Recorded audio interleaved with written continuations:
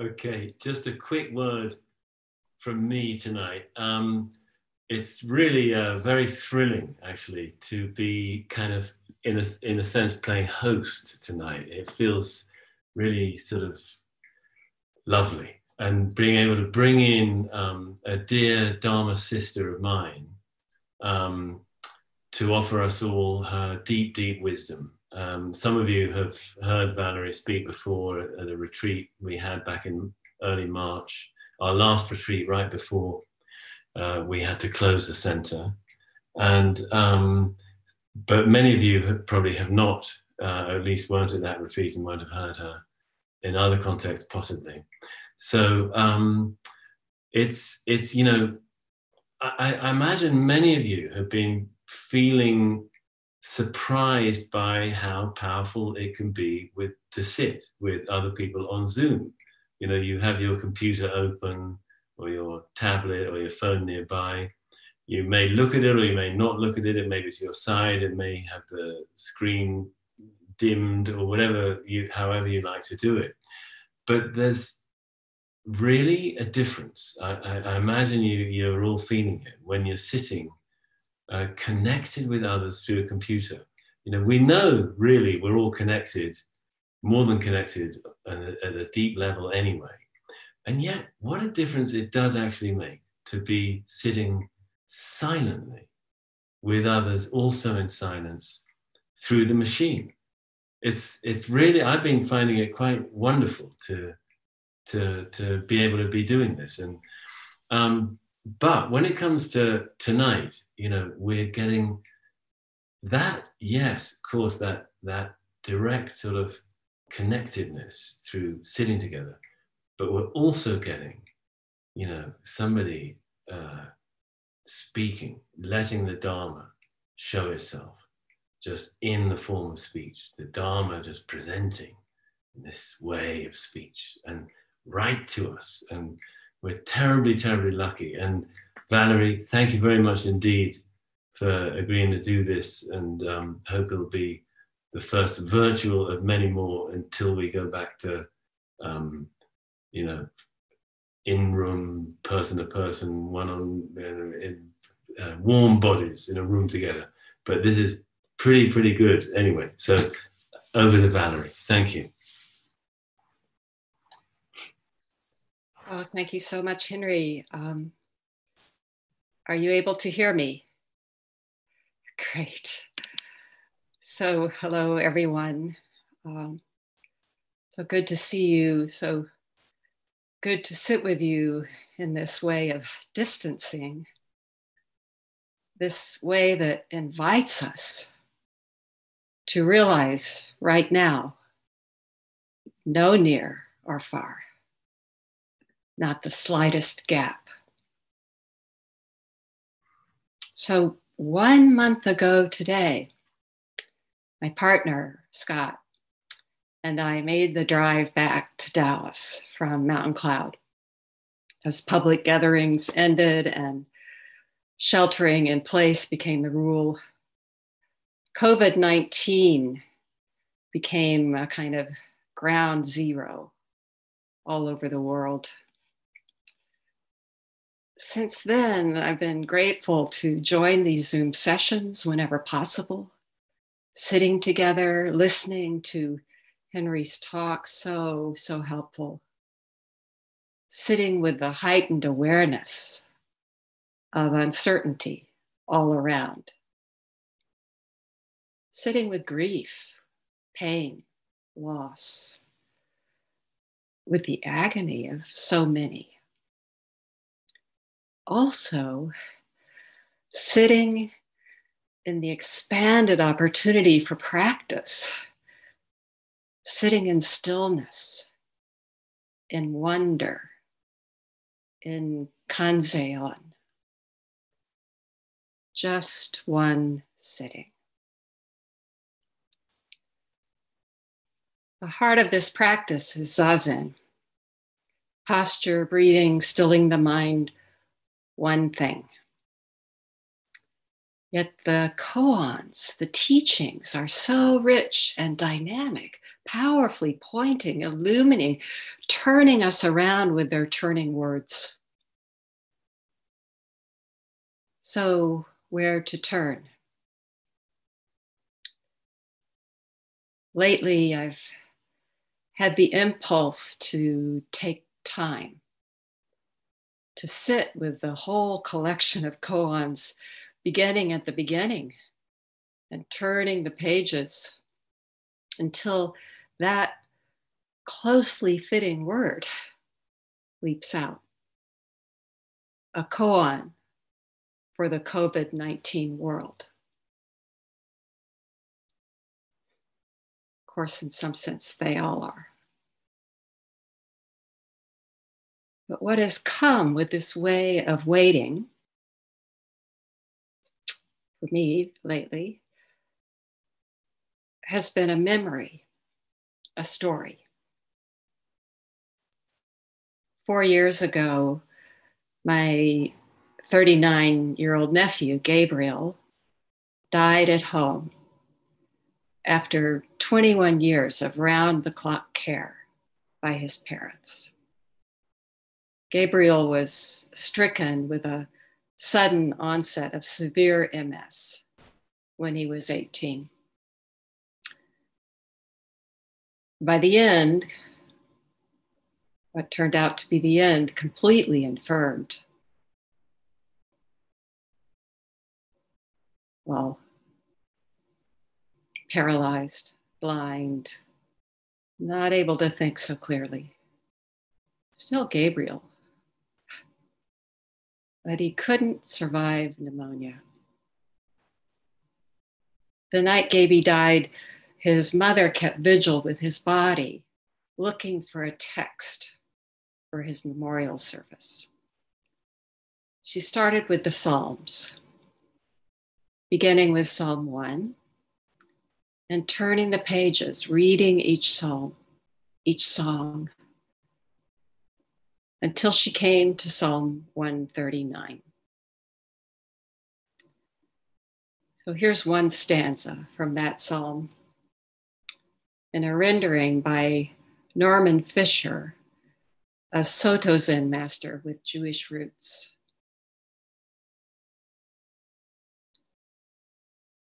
If I said, I'll pull up the darkness, cover all the world's light with the dark, even that darkness wouldn't be dark,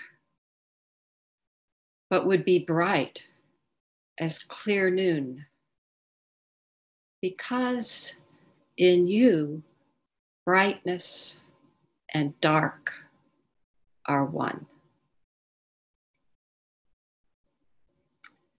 Zen addresses this you to you, to us. In you, light and darkness are one. In you, medicine and disease are one.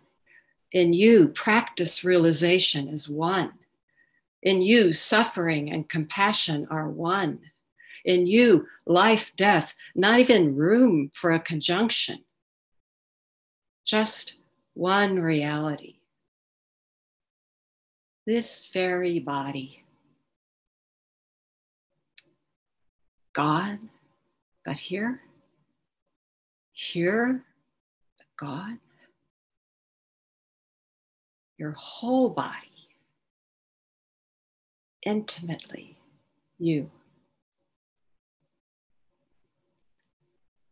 So tonight I'd like to turn to a koan that is intimate to this practice and familiar to many. I hope it will speak to us in a time when words fail. Keep in mind, if just one word strikes you, let that be the sound you hear. So this is Shoya-roku, or Book of Equanimity, Case 20, Jizo's Most Intimate. I'll read the case. Presenting.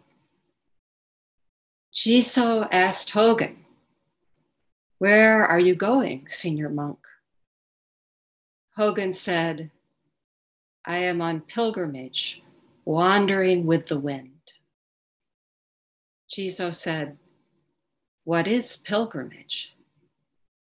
Hogen said, "I don't know."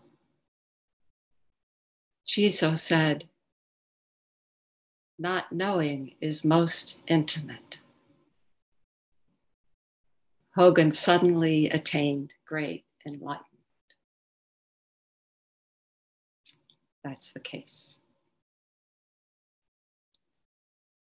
This is Master Hogen, or Phayan, 885 to 958,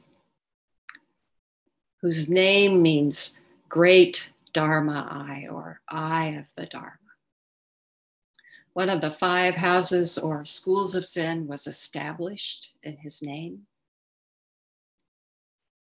My guess is Hogen has been a steady companion over the years at Mountain Cloud.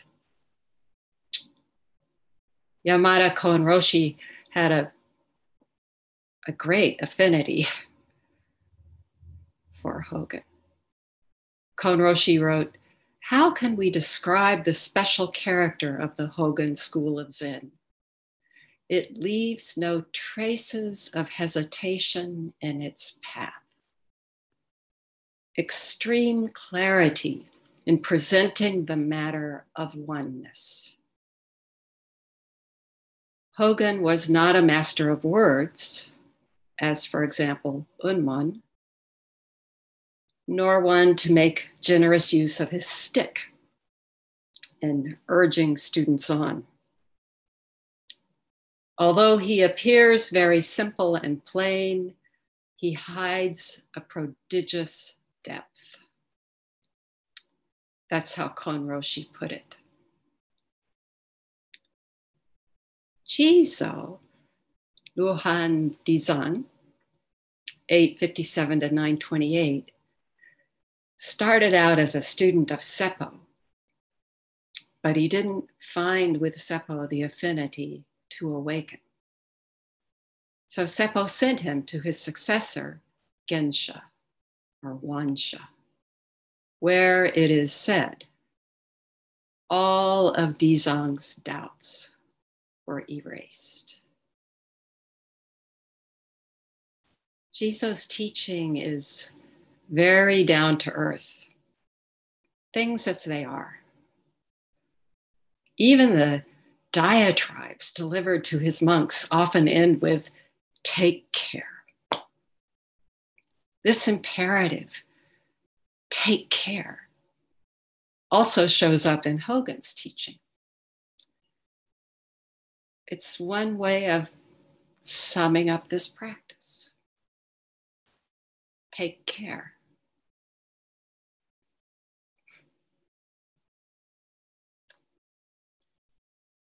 This case is presented as the occasion for Hogen's great awakening. In another version of the record, the scene here is part of a slightly longer story.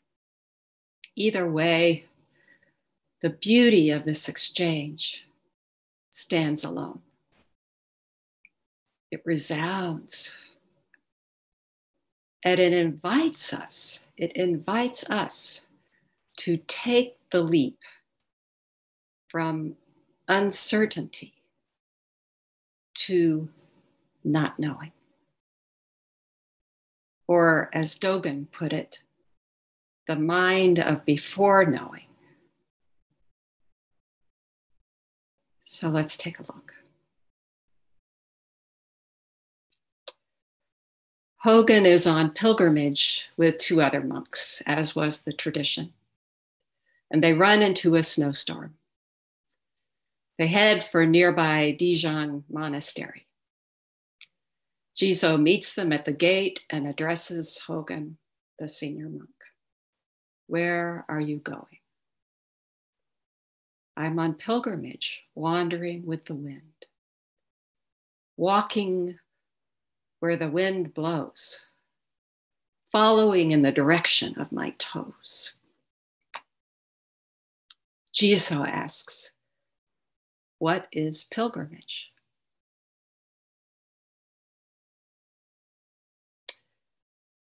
Here, Jiso is also addressing us. What are you doing? Who are you? Why are you practicing? Or more traditionally, why did Bodhidharma come from the West? What is the way? What is Buddha? Hogen answers, I don't know.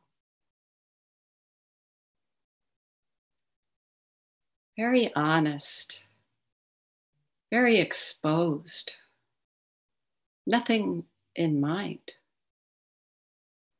but still the faint shadow of that divided world, that matrix.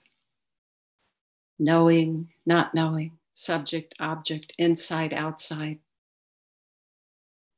I don't know. Jiso says, not knowing is most intimate.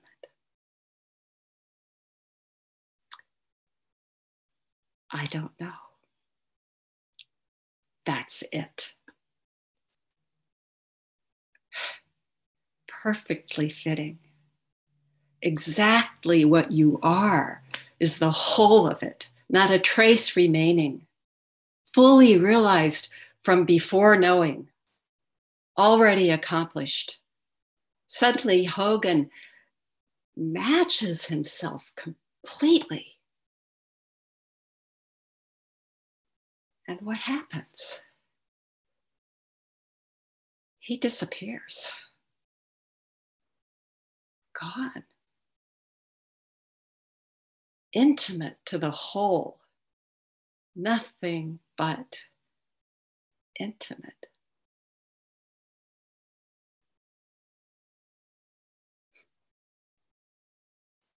Again and again, this happens to the masters.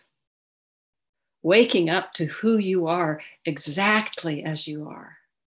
Nothing lacking, nothing extra, nothing to obscure. As Mumon put it, the perfect manifestation, the absolute command.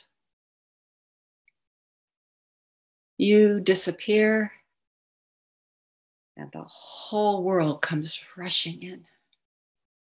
Your whole body.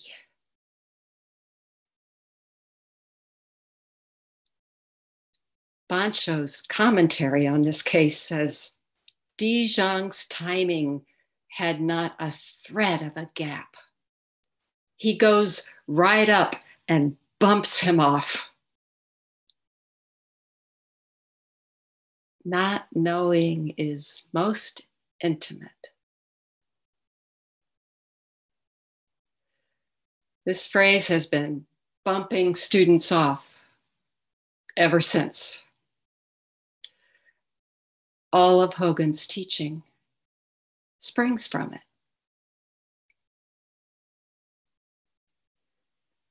According to another record, the story goes on. When the snow abates, the three monks bid farewell and start to leave. Jiso walks them to the gate and says, you monks usually say the whole universe is just one mind.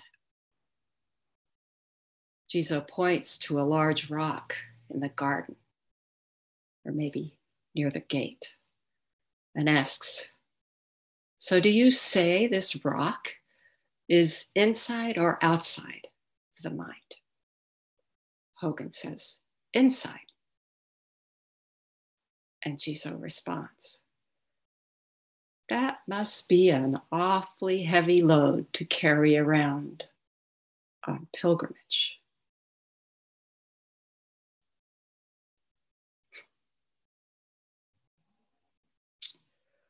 Whoa, I suddenly flashed on all the things we carry around. Hogan is dumbstruck. He puts his bags down, it said, at Jesus' feet and asks to study with him. So for about a month, they meet daily. Each time Hogan presents his view, Doksan, interview, Jesus says, the Buddha Dharma isn't like that.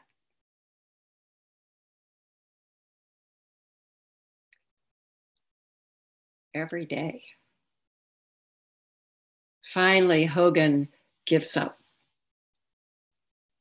This is instructive.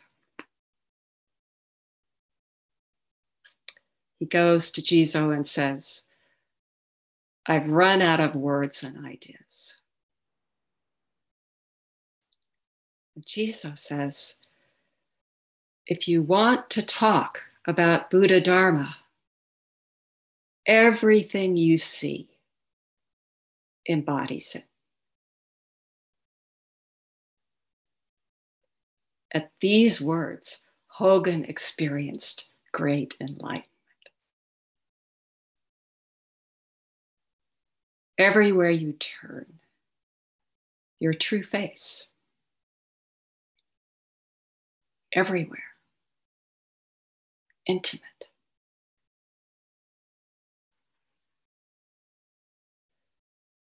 When Hogan became abbot, early on, he addressed his monks with a fairly long teaching. His teachings are mostly very succinct and direct. But here it's a talk. He says, students of Zen need only act according to conditions to realize the way. When it's cold, they're cold. When it's hot, they're hot. If you must understand the meaning of Buddha nature, then just pay attention to what's going on. Then Hogan cites Sekito, the great 8th century master, disciple of Seigan, who you just heard about. Seigan, Sekito, who spawned Hogan's lineage.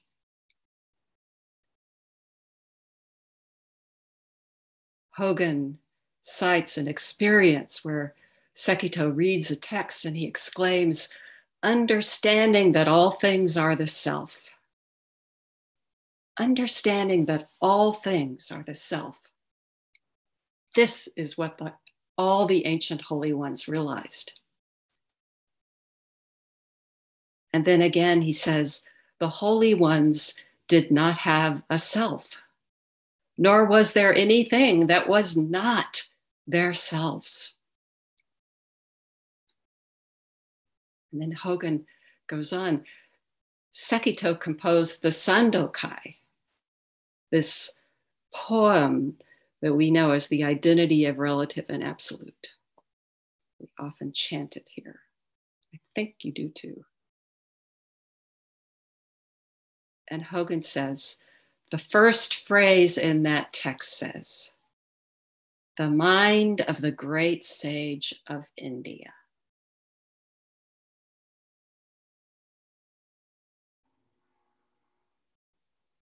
We know that's Bodhidharma. The next line says, who intimately conveyed, the Dharma from west to east. But Hogan says, the mind of the great sage of India. There's no need to go beyond this phrase. This phrase is Bodhidharma, sitting facing the wall, fully, intimately conveyed, right there.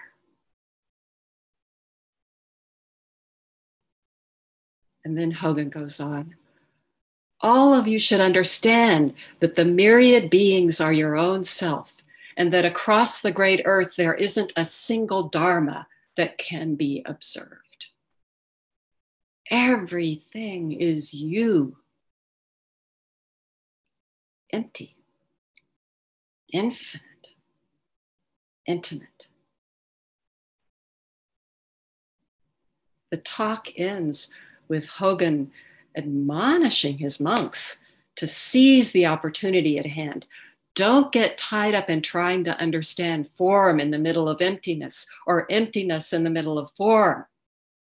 That's nowhere near it, he says. All of you, just do what is appropriate to the moment.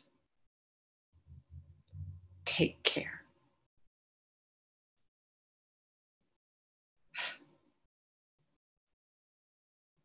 Take care. Some years ago, I was at Sesshin with Ryon Roshi.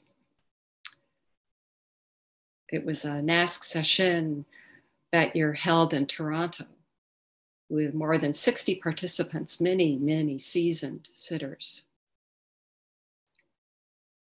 I was sitting with Joshu's giant radish, that koan, one of the Roshi's favorites. Just dissolved in its power, the power of Joshu's teaching.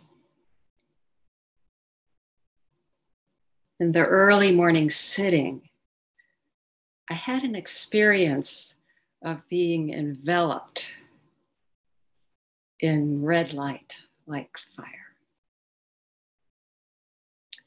It was riveting. Whenever a thought would arise, a flame would fly up and engulf it instantly. Very helpful. Nothing to do. Everything done. Then Ryon Roshi gave a teisho on not knowing is most intimate. I'm sitting there in this heightened state, sense of Joshu's power all around, flames at the ready in the event of a momentary distraction. The Roshi was presenting, evoking this world of not knowing, transient, transparent, translucent, completely empty, and at the same time, absolute capacity, infinite possibilities. At some point, he said the words, "So near."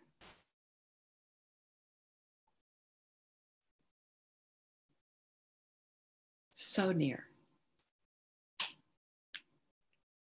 And suddenly the drama of my experience ceased, fell away. I think I heard the words, "not necessary." What appeared was simply this empty, infinite world. In the words being said, the Sangha listening, the light on the floor, so near.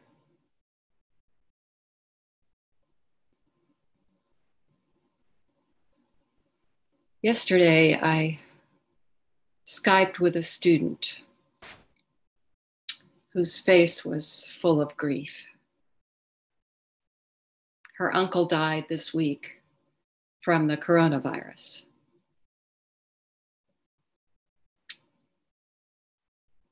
He was 70 in excellent health, a recently retired neurosurgeon. She shared one line to convey his character, a line he liked to say. Don't say anything unless it is kind, true, and necessary. After his death, the extended family held a Zoom gathering, a memorial, a remembering. This student told her uncle's immediate family, "The thing I remember most about him is how much he loved you. Kind, true, necessary." Then she told me, "Death is so near, already dead, and so near."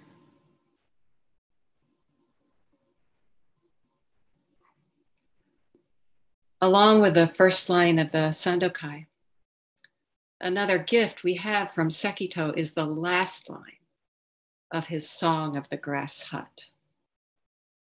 If you want to know the undying person in the hut, don't separate from this skin bag here and now. Earlier in the poem, Sekito writes, "Turn around the light to shine within, then return. The vast inconceivable source can't be faced or turned away from. Let go of hundreds of years and relax completely. Open your hands and walk innocent." Innocent, before knowing, intimate, boundless, here, now. Hogan's teaching brings it home, brings us home. A monk asked, "What is the ultimate teaching of all Buddhas?" Hogan said, "You have it too." A monk asked, "What was the style of the ancient Buddhas?" Hogan said, "Where can it not be completely seen?"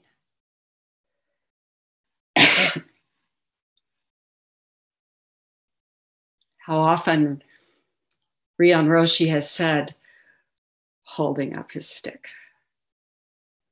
"The point of Zen is to let this stick be a stick."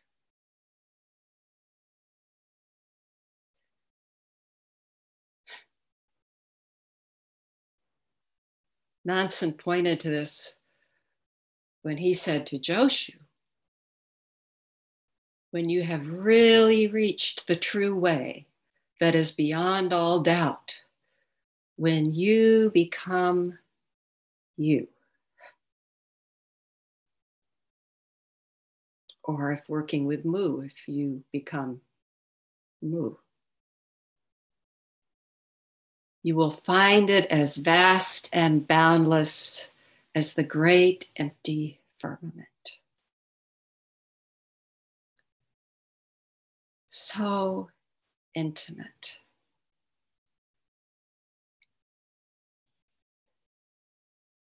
I chose this koan in part because of Wanshi's verse, beautiful and fitting. Instead, though, I'd like to close with a short passage from Dogen's Shobogenzo, this chapter on the Bodhisattva's 4 methods of guidance. Dogen writes, "When you leave the way to the way, you attain the way. When you leave the way to the way, you attain the way. When treasure is left just as treasure,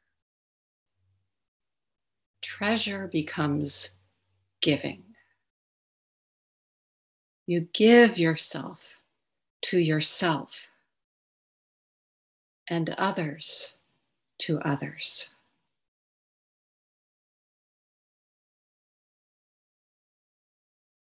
This practice of Zazen has been described as silently not influencing anything.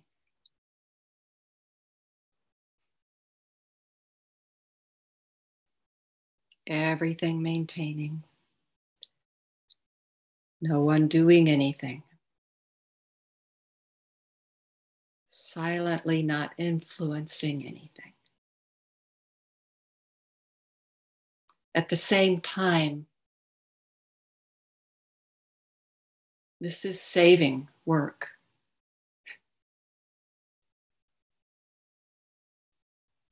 I don't just believe that, it's a fact. Work we cannot but offer to the whole world. So take care. Thank you for your practice.